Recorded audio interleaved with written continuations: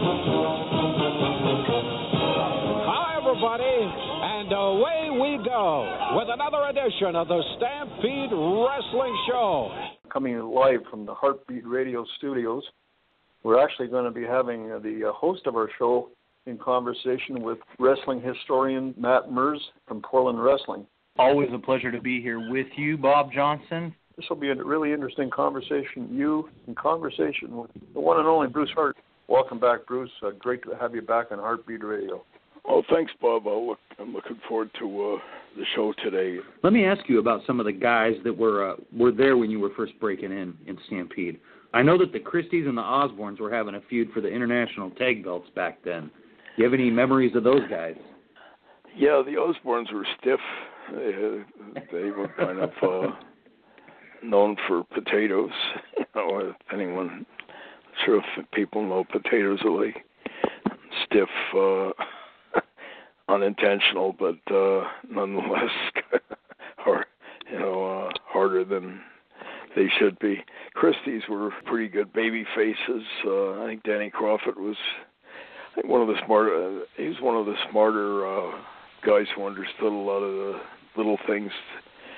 He's a real good source of advice and information, Dan Krofatt, and I think one of the most important things he ever told me, and it's stuck with me ever since, was the two most important things a babyface can learn are to be able to sell and to come back with fire, and one sets up the other. And he said he's never seen a babyface ever that didn't get over if they didn't have those two things down pat, and that made a huge impression on me at the outset, and that was always one of the things that I imparted later on in the baby faces. And if you actually look back on it now, 100% true. I've seen a lot of guys who are not great athletes or great workers or anything, but if they had the sell and the comeback down, like Ultimate Warrior, Hulk Hogan, I've seen all kinds of them that didn't do anything particularly auspicious or whatever, but they had the sell and the comeback down. How long had Dan been in the business when you guys first teamed up there in your debut? Maybe 3-4 years. He'd come out. And did he come up there in Calgary also? Yeah, he broke in out here in late 60s with, I think, a group of guys called, there was a guy named Gilles the Fish Poisson, who was from Montreal, Wayne Coleman, better known as Billy Graham Superstar. Abby was kind of like one of the main heels around that time, Abdullah the Butcher, and another big Polynesian guy named Tor Kamata. And, tell me a little bit about Tor Kamata. People don't talk about him very much. Yeah, he was a great heel for us. I think he was originally from Hawaii, but been in Kansas City for a fair bit in the 60s, but he was kind of down on his luck, and he was up in Calgary, and Danny Krofatt came up with the ladder match concept, and that kind of revived Kamata's career, and he became a pretty good villain for us after that. But a real nice guy. It was a real that was one of the other things I really noticed about most of those guys back then, especially the heels. They were all invariably pretty decent people. Sounds like a contradiction, but Stomper was a very honorable guy. Abdullah's a real decent, nice guy. Tor Kamata was, almost all the heels that I recall. First thing that comes to mind is he was a nice guy. Fans all thought they were diabolical, contemptible, a-hole types. Most of them were actually pretty good guys. I think another one who was around right around that time was Khosrow Vaziri, the Iron Sheik. He was around here right at that very time, and a pretty good guy, And there Let me throw a few others. names at you, Bruce, that some of these guys don't, that people don't really talk about anymore. What about Benny Ramirez? Yeah, the Mummy from a real nice guy, Benny. He was a good friend of the guy who trained me, Frank Butcher, Frank Cisco Garcia. I think Benny was from South America. And he had originally been sent up here by Harley Race. He had been doing the mummy gimmick down in Kansas City, but he was a real good, more of a mid-card guy up here, but, you know, he came up here with another Latino-type guy named Omar Atlas, who wrestled in some other places, his buddy Marino or something, but I think Omar was either the brother or stepbrother of another kind of Latin American guy named Cyclone Negro. They were all pretty decent professionals, just, you know, guys who went out there and worked pretty hard. And there's another Mexican that was half over around that time named Manuel Quintana, a masked guy called Super Hawk. And my dad seemed to like the Mexicans, and he seemed to also like the French Canadians because we had a lot of them up here, like Martel and I know Don Gagne was there for Don a while, Gagne, Elias Frenchie Martin, and Leo Burke. You know, there were about 4 or 5 Burke brothers. They're all real name Cormier, but Leo and Bobby Burke and the Beast, but they're all pretty damn good workers. And then my dad had a pretty good contingent of Japanese. This guy named Mr. Hito, and his real name was Adachi, and another pretty good Japanese guy named Sakurada. There was another one. He unfortunately lost his leg up here in a car wreck named Tokyo Joe. In their own way, they were good policemen. If any of the young guys or any of the wrestlers were conducting themselves, you know, being assholes on the road, or, you know, not working hard in the ring, or taking, you know, shortcuts, or doing anything that didn't enhance the perceptible image of the business, those guys would, you know, call them out, and in some cases kick their asses if guys were not behaving themselves. And another guy who was a really integral old part back then was this old fart named John Foley. He'd been kind of kicking around. But the closest thing I could compare him to might be Dave Finlay in the WWE. You know, he's kind of like an old veteran on the downhill slide, but always went out and worked pretty hard and could have a decent match with almost anybody, you know. And he became a big, I kind of revived him later on after I took over the book and had him managing Dynamite and guys like that. You know, that was kind of like the apex of his career, but prior to that he had been more of a undercard jobber type, you know. Tell me about Chati Yokouchi. We had the two, it was actually 3 of them at the time. It was the 2 Japanese, Chati Yokouchi and a guy named Yasu Fuji, and they had another big fat Japanese guy with them named Sekigawa, who I think later on wrestled in Amarillo or some places, Pogo or something. But they were kind of a different breed of Japanese than the later, you know, the Japanese guys. I started a bunch of them in the 80s, and they were a lot more dynamic and hard hitting and acrobatic and athletic. Chati and Fuji were more like Mr. Fuji, you know, to me more like a stereotype. They would do all that, you know, traditional old Kenji Shibuya, Mitsuo Arakawa stuff with throwing salt and, you know, bowing, and they'd come to the ring with those wooden sandals and bullshit like that. But I didn't rate them anywhere near as good a worker. The later, like Hito Sakurada and then the Japanese guys we started in the 80s were a lot more high intensity, and I think they worked a lot better with the guys like Brett and Dynamite and Davey. Chati and Fuji were more like Mr. Fuji and you know, that type of thing, where it was more they got heat, but they weren't what I call great workers, you know, and they weren't really anywhere near as good athletically as those other guys that we later on had a decade later, you know. What about Johnny Quinn?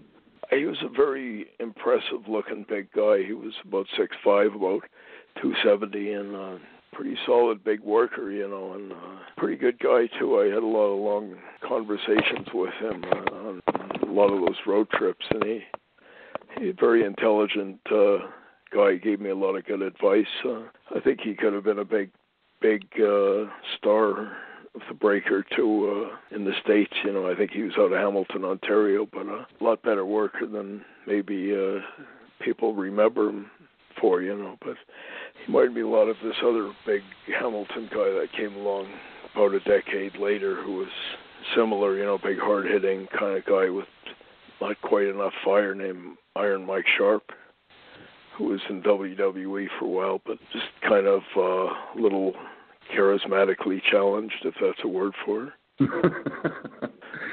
What about Ripper Collins? You remember him? He was up there for a little while.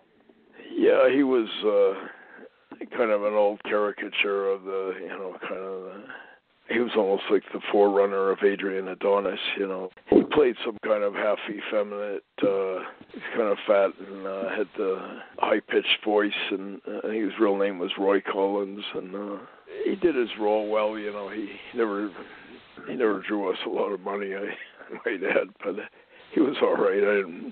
I didn't mind him. He had been around a bit, I'd been in L.A. and Frisco and some of those places during the Roy Shires and Mike LaBelle era, and I think he'd been a top heel in there, him and Buddy Austin and Lonnie Main and some of those guys, but he was all right, he not a great athlete or anything, but got over in his own way, I guess, But when you went to Hawaii in 1980, yeah, were you surprised by what a legend he was there? To a degree, I don't want to digress because that Hawaii thing was a trip, as I alluded to in my last visit. There's quite a few dynamics to that, but they had some interesting guys there, with Ripper and Mondo Guerrero was there, and Don Morocco, and a guy named Steiger, and General Adnan, who was wrestling as an Indian, Billy White Wolf, and it was kind of, I think, if I'm not mistaken, Kevin Von Erich was there for a bit, and Brian Blair, and it was about all I could remember about Hawaii was a good likelihood of getting attacked by the fans on any given night. Most of the fans were twice as big as the wrestlers, these big Samoan, like most of them are about like Umaga and Afa and Sika, and then beyond that, the payoffs were decidedly minuscule. So, who was booking Stampede during your formative years there? Initially was, Stu had this old guy named Dave Rule, who was kind of an old crony of his, and then he was replaced by Tiger Tommaso, who was up and down, didn't really have great success, and then I think my brother Keith was booking for a while, and then the aforementioned Ripper Collins was booker for a while there, and then John Foley, Leo Burke, some guy named Gil Hayes, and then my dad had Dick Steinborn in, and then Keith and Brett were booking for a stretch, and that was before I ever got a chance to book, and one of my biggest impediments was Stu and I didn't see eye to eye on booking, and I had a kind of a different approach to it, with just kind of storylines and heels.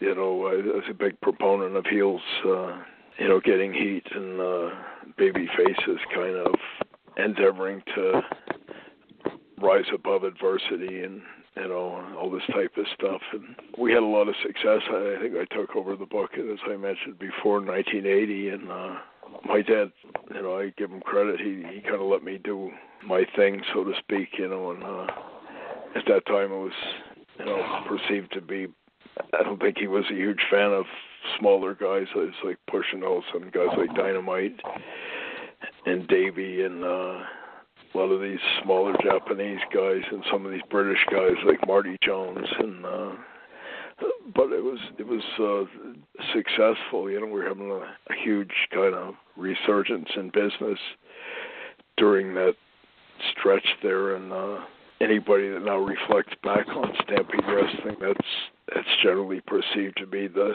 glory days of the golden era. You know, or you talk about all the guys who came out during that stretch. It's like Dynamite and Davey and Brett and Neidhart and Jake Roberts and Junkyard Dog and later on. Let's talk about some of those guys, Bruce. Let me throw one more of these early 70s names at you. How about Larry Lane? My brother Brett and Dean and I were down in Amarillo visiting our dear friends, the Funks, at that time, Dory and Terry, and they had this big, he'd been an amateur wrestler, had wrestled with people like Baron von Raschke or Jim Raschke, and I think he had wrestled Cosrow and Iron Sheik and Bob Backlund and some of those guys, so he's a pretty good amateur, but they sent him up to Calgary, and the closest thing I can describe him or compare him to would be Bob Backlund, you know, in New York in the 70s, where he's kind of a pretty good ring technician, but somewhat colorless, you know, and he didn't really ever draw any great business for us, but he was pretty legit. My dad, as I've said before, my dad was a big proponent of amateur wrestlers and liked guys who could do it for real. So that was one reason why I liked Larry Lane. Well, how about in the late 70s and early 80s? A couple gentlemen came over from New Zealand. They were known as the Kiwi Sheep Herders. They had, oddly enough, come in from Montreal. At that time, they were called Sweet William and Crazy Nick Carter. And that was Luke was Sweet William, and Crazy Nick was the guy who became Butch later on. But they were, I thought later on, they were more of a buffoonish. I thought it was an insult to them in WWE. They were pretty serious, hardcore heel type team, and hardworking and good guys too. You know, I had a lot of respect for them, and they tag team a lot with Dynamite in the early days when Dynamite was just getting launched as a heel, and good workers. You know, they worked hard every night, and they're pretty. They had a manager who was also a pretty good manager, a guy named Duke Savage, who was from Hawaii, and they were pretty good heel team for us, and they had a lot to do with the early success of people like Brett and Keith, my other brother, as they worked a lot with them, and pretty hardworking, decent guys in and out of the ring. What about another fellow from down under who had a little bit of a run up there named Norman Frederick Charles III? Yeah, we originally brought he and his tag team partner Jonathan Boyd. I think they originally came in from Portland. They were called the Royal Kangaroos. And they were big stars down here for a decade. Yeah, and they were a takeoff of this other tag team my dad had actually started way back in the late 50s called the Fabulous Kangaroos, which is Roy Heffern and Al Costello. My dad had initially paired them up, and they later on became a pretty big draw in different territories in the States. But they were good workers. Norman and Jonathan Boyd, they worked hard every night.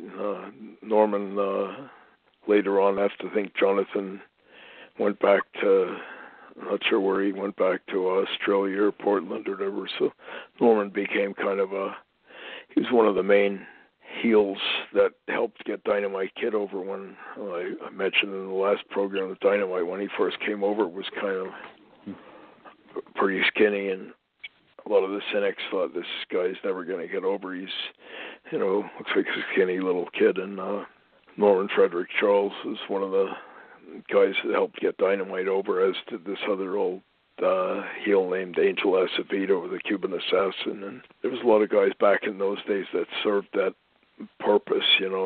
My dad used to refer to them as carpenters, and they had this innate ability to get guys over. They didn't just drop a fall or let them win, but they knew how to get their stuff over. And Norman and Foley and Leo Burke and Cuban Assassin, guys like that that was one of the things that really made them, as valuable as they were. They're not just about doing a job, but doing it the right way that they got a guy over too.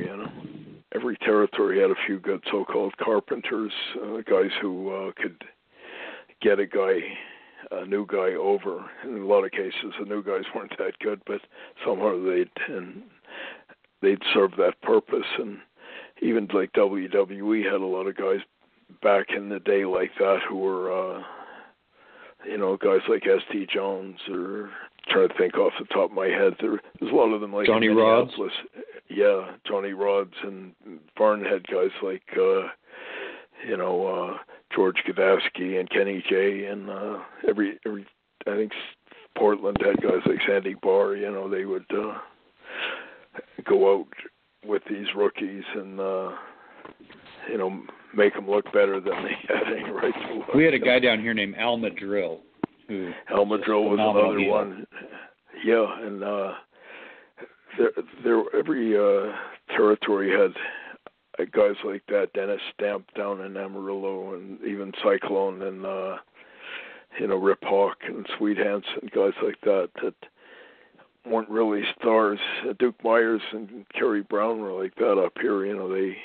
They weren't really mainstream main eventers, but they did an incredible job of taking the young guys, and we had a bunch of young guys coming up in the 80s, and I think it was like the same, like Fritz had his kids, or Vern had his Jim Brunzell and Greg, and Dory Sr. had his kids, Dory Jr. and Terry, and guys like that.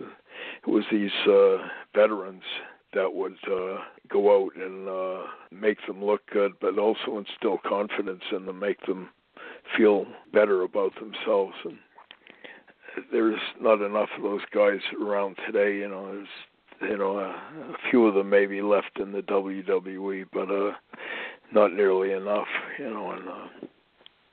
Tell me about Mr. Sakurada. He and Hito, I think, were two of the main guys that spent a lot of time with Brett when Brett was breaking in. They were excellent workers and pretty serious, scary looking at that time. And they looked pretty imposing. Most all the Japanese guys in those days were pretty legitimately tough, so they would test you a bit, stiff you a bit, see if you had any metal to you, and they had a lot to do with Brett's success. And he wrestled, I think, a little bit in the States after that.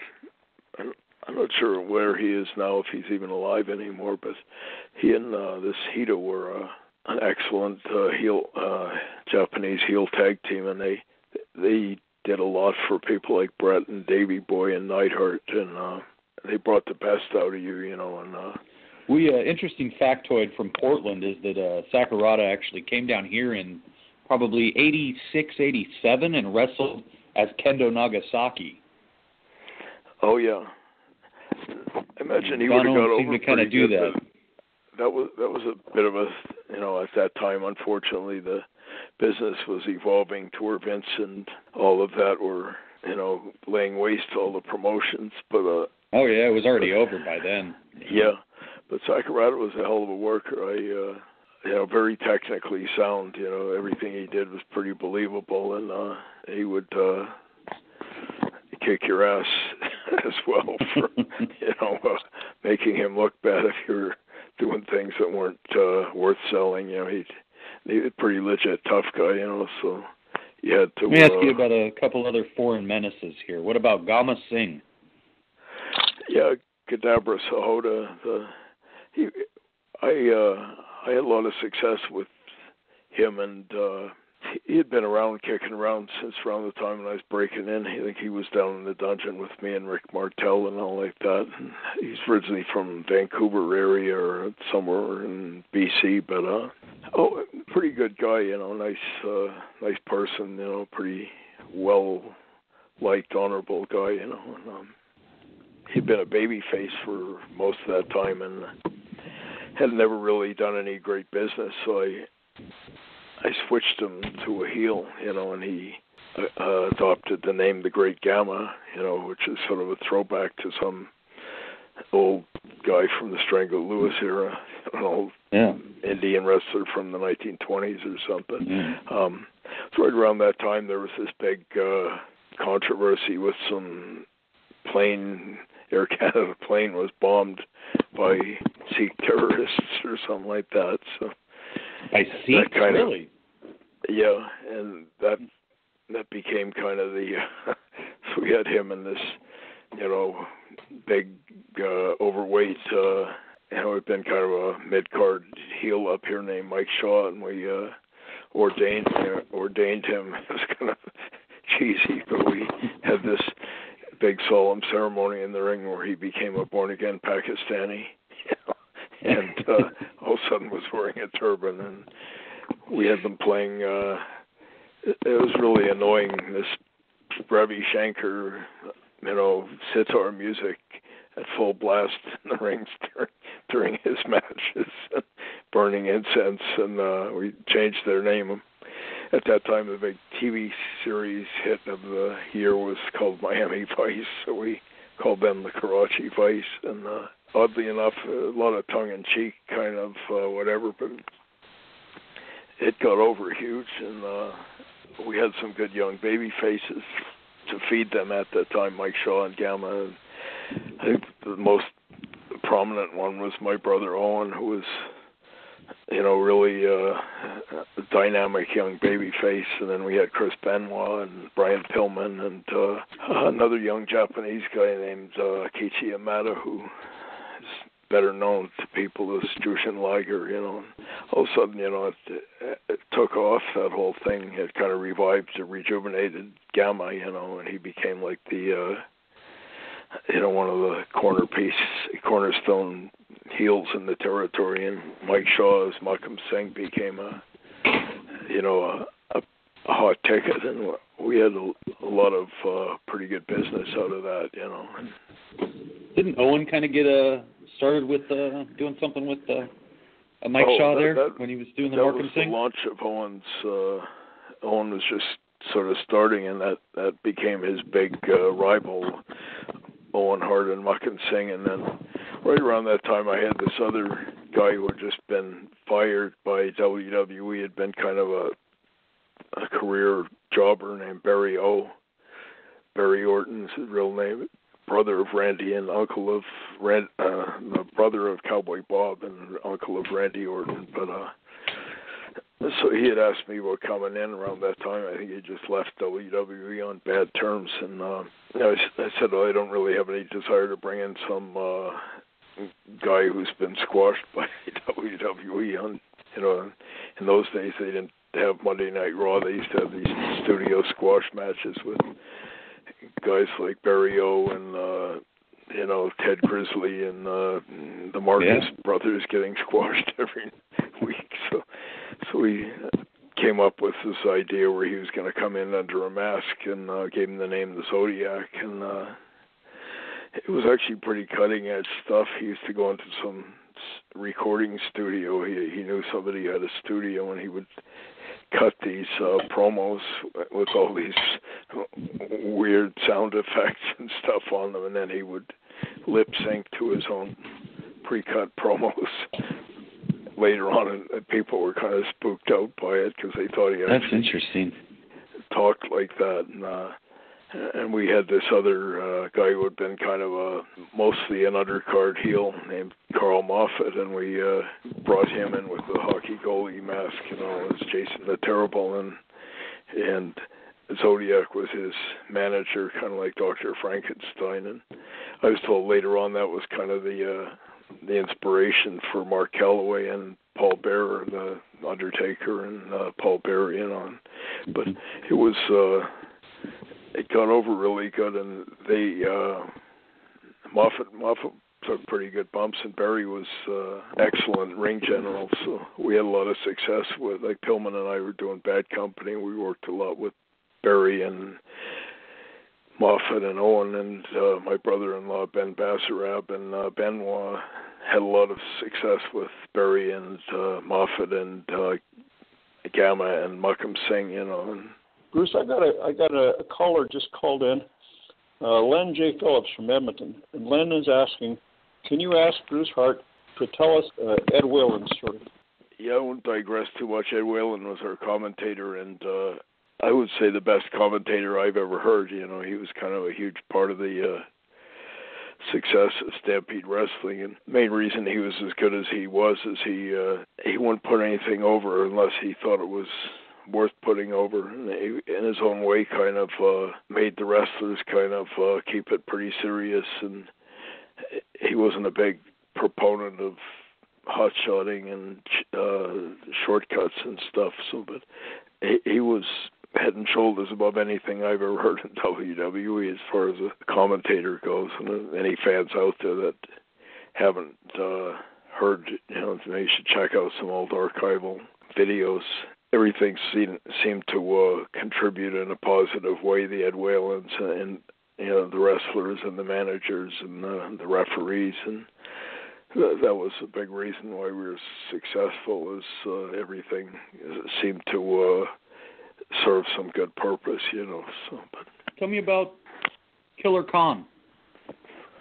Ozawa, you know, he was a big, ugly, monster-looking Japanese heel, and right around that time, you know, I had been initially we had kind of just one heel faction in Stampede Wrestling, which is most of the main heels were managed by this so-called millionaire J.R. Foley, and he had like David Schultz and Dynamite Kid and Duke Myers and Kerry Brown, and right around that time I had a ton of these Japanese guys land in the territory, and business was booming. We had 10 or 12 top heels at that time, including Georgie Takano, the Cobra, and Killer Khan, Ozawa, and Bad News Allen, and I had another Japanese kind of assistant manager to Foley named Wakamatsu and Gama and Mike Shaw, like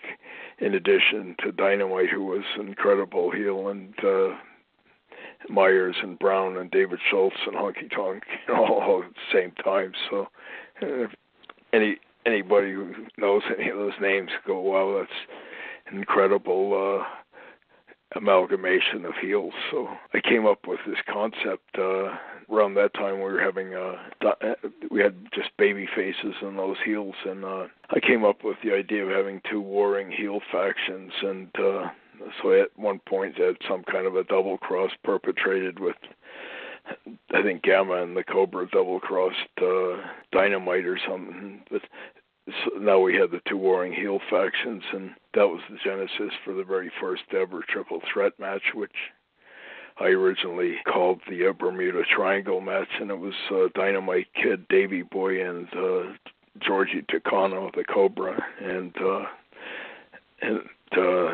that became a huge ticket in Stampede now, where we had the warring heel factions.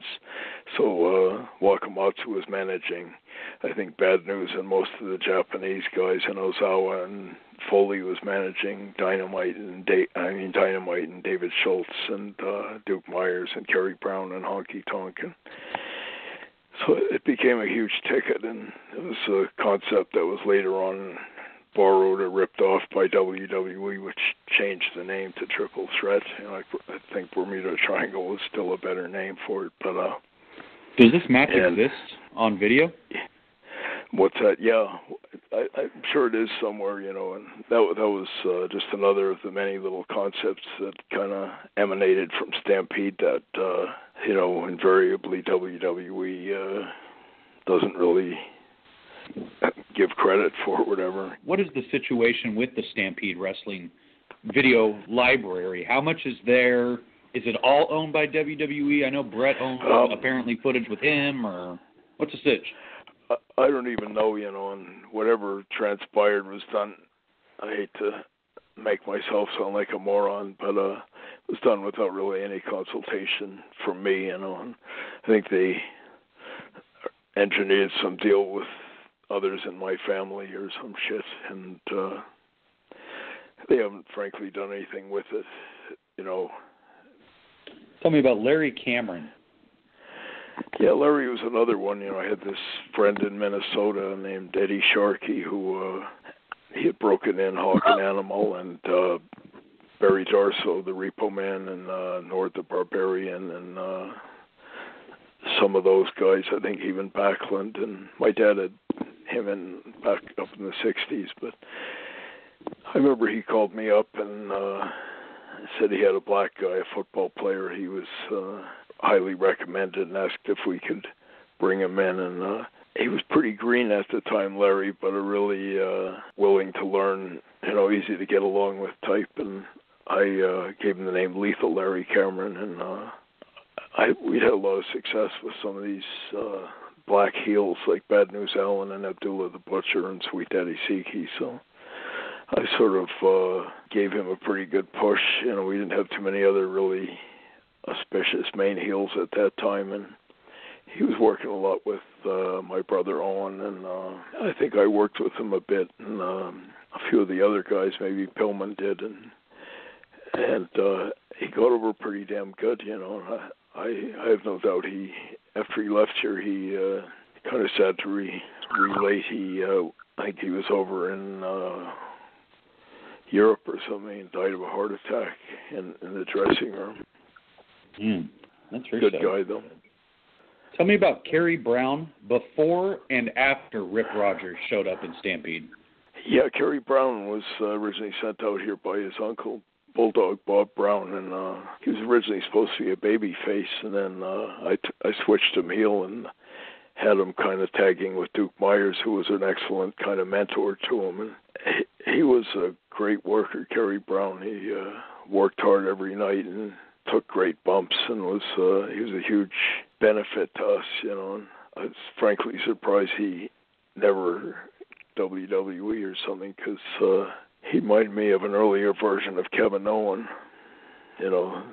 same kind of thing, and if he had gotten the same kind of push that Kevin Owen got, I'm sure people would be talking about him to this day as being one of the great workers of his era. Really good worker, good guy to have in the dressing room. And he was another of those guys who went out and made you hear about all those baby faces, the legendary ones that came out of Stampede, like Owen and Benoit and Davey and Brett and Pillman and Jericho and guys like that. And those guys like Kerry Brown and Duke Myers and the Cuban Assassin, Ron Starr, that were huge, components in that whole thing. They really went out and not only got those guys over, but they taught them how to work and instilled a lot of the most important aspects of selling and coming back and getting confidence and that type of thing.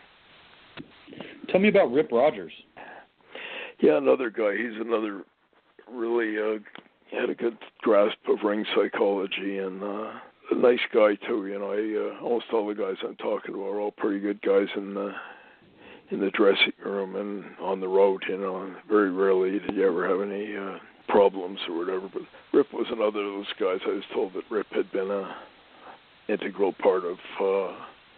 Had a lot of success with the legendary Randy Poffo, Randy Macho Man Savage, before Randy ever had his big splash with WWE. But Rip was another of those real steady veterans who knew how to get heat, knew how to tell a story, and would take some bumps. And whenever you worked with Rip, you're always pretty steady. You had a pretty good feeling of, it's going to be a good match. I have a caller from Toronto, Harold. Harold asked me, Bruce, tell us a little bit about Tiger Khan. Yeah, unfortunately, died way too soon. He was, I met him, his name was Marlon Kalki, but Tiger Khan out of Queens, New York, and he came up here and was a really excellent addition when we were relaunching Stampede Wrestling about a decade or around 2000 or somewhere around that time. And he was a huge component in getting my nephew Harry, David Hart Smith, and Tyson Kidd, and Rick Victor, and just a really decent guy in and out of the dressing room, the ring, everything, and almost all the guys I talk about, and I'm sure most others talk about in this business is a lot of the reasons why they're so good is behind the scenes, what they offer in the dressing room and on the road, and it's a big part of it, and something that's all too often missing in the business these days. I definitely want to talk about that era some more, but first I would like to just get through a few of those names that went on to stardom in the WWE that you were really instrumental in, getting them that look in I think, people's opinion. If these guys hadn't been through Stampede, they may have never gone on to their success in WWF. First and foremost would probably be maybe Wayne Ferris, who went on to become the Honky Tonk Man. Yeah, he was another guy who he was sent in by his good friend David Schultz, and he was one of those guys, Honky Tonk, who wasn't a mark for himself. He went out and kind of was a caricature of a wrestler, but that was what got him over. He knew, he was sort of, almost making a mockery, the greatest intercontinental champion of all time with the guitars and whatever, but he knew how to get heat, and he stuck to what he was good at. And what was the gimmick in Stampede that he was doing? He was the Honky Tonk Man, and he was initially tag team with David Schultz, and they were a heel tag team, and then he double-crossed Schultz, and Schultz became a face and became a huge face up here. And then Honky Tonk later on worked a lot with Owen and some of those guys when they were just getting started, and he was pretty steadying. He knew how to get heat, and all those guys they did, like Malcolm Singh and Bad News, they just sort of stuck to what they were good at. They didn't see them trying to, reinvent the wheel or anything like that. They knew how to get heat, and they knew how to work a crowd, and they knew how to get the other guy over, and they stuck to it, and they had success pretty well everywhere they went. Bruce, if you could tell fans of Heartbeat Radio about Wayne's Honky Tonk at the Red Deer Inn in Red Deer. It was a vignette that we used to do. Bruce came up with this brilliant idea. Yeah, it was kind of maybe a takeoff on Piper's Pit type thing, but we had Honky Tonk in some bar setting with conducting interviews, and he did a hell of a job. He's just kind of being obnoxious, and most of the guys he's conducting interviews with were like these Bill Kazmaier, the world's strongest man, and I think that's, as I said before, the biggest reason for his success is he didn't mind kind of making a fool of himself under the guise of pretending he was the greatest greatest North American or Intercontinental champion of all time. And some of the new heels coming up could learn a lot from taking a look at people like Honky Tonk and maybe Roddy Piper in his heel days and all, and seeing the kind of the satiric, sarcastic humor to it. Tell me a little bit about David Schultz. Yeah, one of the great interviews ever in this business. He's had an incredible gift of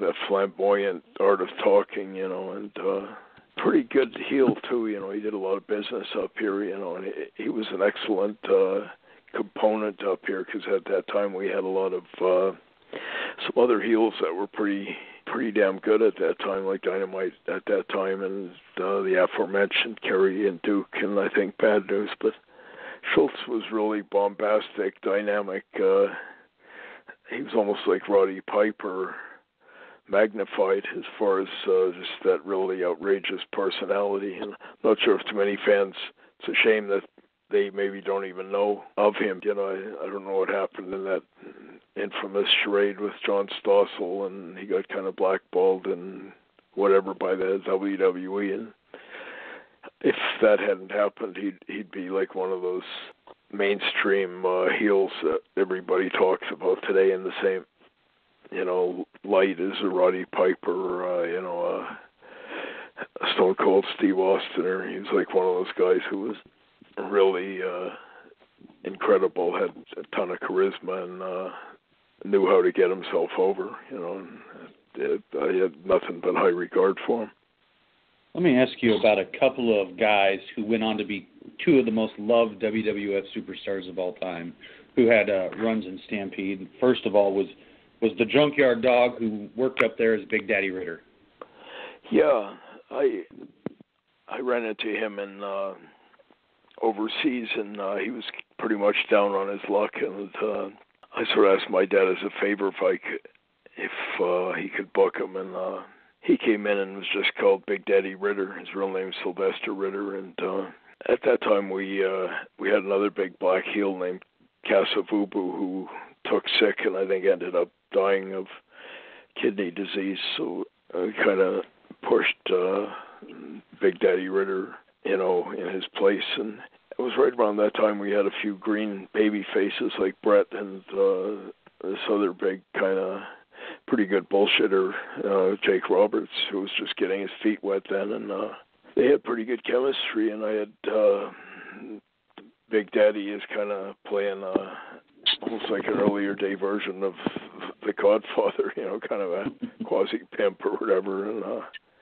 he got over pretty good, and I was happy for his subsequent success, albeit as a babyface, as Junkyard Dog. He, I think, left our territory and went down to Bill Watts' Louisiana territory and did the Junkyard Dog thing as a babyface, and to his credit, took off. So, good guy, though. I nothing but good things to say about him. Tell me a little bit about Jake Roberts. Jake was a guy who, for want of a better term, got it. He understood how to get over. He knew how to, market himself, and he understood the ring psychology quite implicitly, and he had a lot of success, because of that. He was only a marginal athlete, didn't do that much, but by that token, he was smart enough to realize to stick to what he was good at and not try to, or saw Jake trying to throw a drop kick or do a cartwheel or, jump off the top of a cage or anything like that, but fully deserving of the success he's had, and I hope he's overcome some of the demons and things that have held him back the last decade or so, but, I definitely understood how to get over, and pretty savvy old professional Jake. When you were first breaking in back in the early 70s, what was the relationship like back then between your dad and Gene in British Columbia and what was going on over in Quebec? Was there a relationship between the Canadian promotions?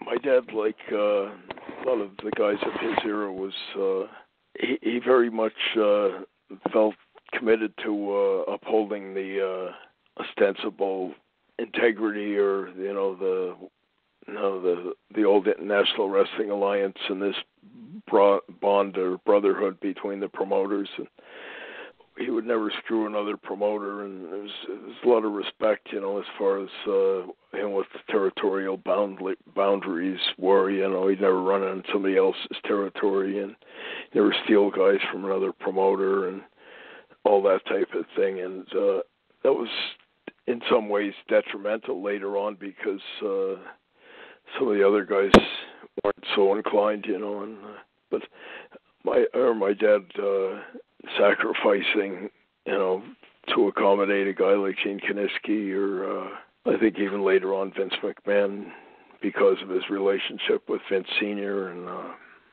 Jim Barnett, guys like that, there's kind of an unwritten sense of honor or integrity where you worked with those guys, helped each other, didn't screw them, didn't steal their talent, didn't run in their towns, and I think a lot of that was thrown out the window later on, and I think it was bothered my dad quite a bit because he played by the rules. It reminded me a bit of that movie The Godfather, hit the Marlon Brando character. My dad reminded me a lot of that character, and he's, telling Sonny and the Tom Hagen or the Robert Duvall character, even though this is the mafia, you still got to operate by the rules, and he was like that, and it kind of bothered him that a lot of the others didn't, and it was kind of the undoing of the whole thing. When you look from the outside, Bruce, it seems like your father had a working relationship a little bit with Vern Gagne and Fritz von Erich and Don Owen, rather than, say, the Crockett's and the Grahams and Bill Watts and kind of that eastern side of the continent. I think a big part of it, some people don't know, but my dad broke Fritz von Erich in up here in the 50s. My dad worked a lot in Minneapolis when he was just breaking kind of early in his career, and Vern Gagne and company were around there at that time. And my dad had done some stuff in the West Coast. My dad had broken in Kiniski and Sandor Kovacs, who were promoters out there. And I think my dad knew another old guy named Cliff Parker who was part of that. And so my dad sort of, felt it was obligatory to honor, those guys were friends, and my dad had a lot of empathy. He knew how he would have felt if somebody else was trying to steal his boys or run an opposition in his territory and things like that. It was, kind of abhorrent, sign of somebody who's a traitor and a low-life piece of crap. So my dad, but I think a big part of a lot of those, as well as my dad's amateur background and all like that, and quite a few of those guys had a similar, I know my dad was especially, had a very good relationship with Dory Funk Sr., who was an old amateur, and Vern Gagne was an old amateur, and Bob Geigel was an old amateur. And so I think that kind of meant a lot to people like my dad. If you see some of those old promoters from back then, I know my dad had great respect for Lou Thez, who was kind of a integral part of the St. Louis promotion with Sam Muchnick. He was like the world champion for a long time and kind of the figurehead.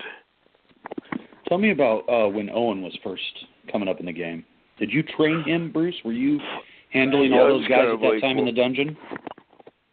Yeah, I'd probably be overstating myself if I took a lot of credit for his success, because he was just gifted and had a lot of, I think one of the main things that enabled Owen to be as good as he was is he had seen so much being the baby of the family. He had seen things that had gone right and things that had gone wrong. He had seen what had worked for Brett and Keith and Davey and Dynamite and all these others, and he kind of understood that. And one of the most frustrating parts for me with Owen was that, quite honestly, WWE misused him and wasted his talent, and he was, in my estimation, a lot better athlete than Brett and a lot better worker, but he never really got the push, and the push that they gave him was, kind of ass backwards in my estimation. He was far better suited to be a babyface, and anyone who ever saw him in Stampede would tell you that. He was closest equivalent, I could say, would be Brian Danielson or Daniel Bryan when they had him as a heel for however long. He was more spinning his wheels, and then they switched him into a face, and he became a huge star. And I think Owen would have been the same if he had had the opportunity. Nonetheless, he still did all right in WWE, but not even close to what he was really capable of, and it's kind of regrettable that he's, not remembered more for that, and they tend to think of him as Brett's little brother, but he was, a genuine great worker without any ifs, ands, or buts, and never really got a chance to show that in WWE. You know, he's way better than anyone in WWE had any idea of. You know. Tell me about Brian Pillman.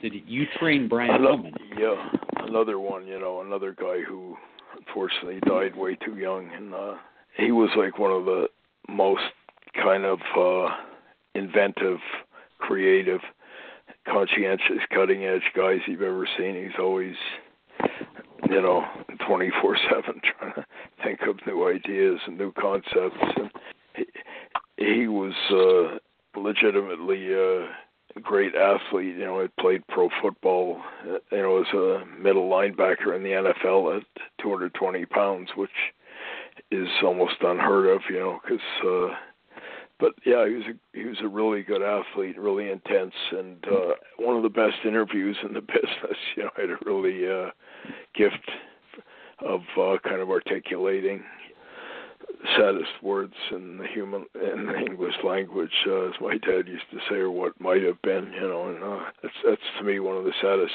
things about three of my treasured associates in Stampede Wrestling were Dynamite Kid, Owen, and Brian Pillman, and none of them, in my estimation, even though they're remembered pretty well by fans and all, none of them even came close to being anywhere near as good as they really had been in Stampede. They all either were compromised by injuries or accidents or bad booking or all of the above, and all three were really good people too, beyond that, they put their hearts and souls into the business and, deserve to be remembered a lot more favorably really than they have been.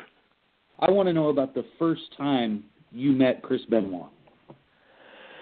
And when we used to wrestle up in Edmonton every Saturday night, and there was this little quiet kid who was, he was like so shy and nervous when he idolized Dynamite Kid. That was like his ultimate idol, and just from the point of being a mark, he was in for I don't know how many years. When Dynamite was in his prime and Stampede, you'd see Benoit down there, and he would just be wide-eyed watching. It was like some kid watching Wayne Gretzky or Magic Johnson or Michael Jordan and that type of thing. And then when we started up the promotion again in 1985, Benoit came down to Calgary, and Vince had basically taken almost all our top talent, in that effing abortion of a takeover with, he took Davey and Dynamite and Brett and Neidhart and Schultz and Bad News and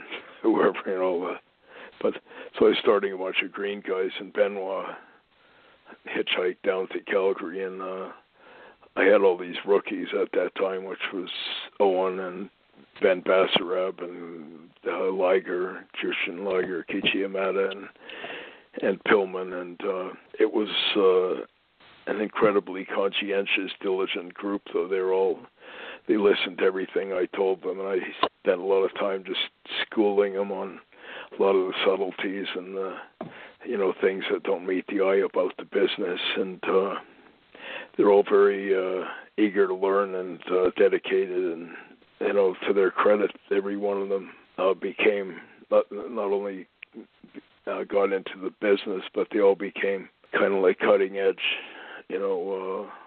stars that almost later on everyone else was copying, and so Benoit was a really nice, quiet, dedicated, diligent, conscientious kid, and one of the sad chapters in our business, what happened to him. I, like everyone else, have no real idea what the hell transpired there, but I have nonetheless nothing but good memories of him, as a great worker, and I remember him as a very good, decent person. It sounds like a contradiction given what happened, but I still consider him one of the greats.